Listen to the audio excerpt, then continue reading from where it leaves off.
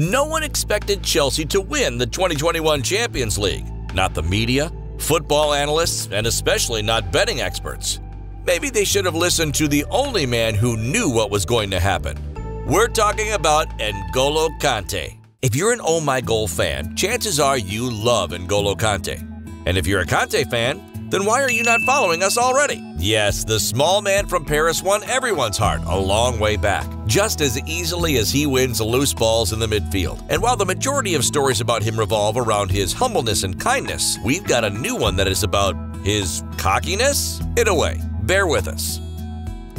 Édouard Mendy revealed an unheard tale about Kanté from the past season in which Chelsea shockingly lifted the UCL. We say shockingly because the odds were not in their favor. Change of manager, a new team assembling, and fiercer competition saw Chelsea as outsiders in the race. Even when they reached the final, the betting tips were in favor of Pep Guardiola's City. But N'Golo would hear none of it. He was sure the title was in the bag from the very first match. Edouard Mendy has recounted the best anecdote of the season, as he labeled it himself. Chelsea were on the road to Stamford Bridge to host Sevilla in the group stage opener.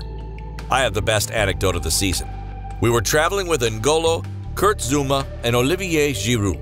N'Golo confidently said, "Guys, I think this year we will win the Champions League." Yes, I don't know. I have a feeling. The first day. Sometimes it goes like that. You just have to trust your gut feeling. I told him wait and see how the game went tonight. The game was a tough 0-0 draw, with no clear superiority from either team. At the end of the match, Mendy asked him again. He said, "I think we will wait a little bit before we say that." Chelsea topped their group, 1 point over Sevilla. And while we're at it, here's a little quiz for you. Who did Chelsea and Sevilla share the group with? Leave your answer in the comments. Then proceeded to eliminate 3 Champions League winners on their way to the final. Atletico Madrid in the round of 16, Porto in the quarterfinals, and Real Madrid in the semis. The title-winning match was a 1-0 victory over Manchester City. Arguably, the side that played the most beautiful football that season got tied up by Chelsea. And the reason behind it was the MVP, N'Golo Kanté. If he's good enough to stop Messi, he can stop virtually anyone. Of course, Kanté highlighted the collective win and how the togetherness of Chelsea brought them the title.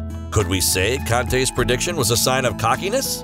If Cristiano Ronaldo says he's going to win the Premier League, we take it as his natural behavior and expect him to prove he's right. When Zlatan makes such a statement, first we laugh, then we see him scoring goals with his poker face, and then we worry. How could he keep getting away with this?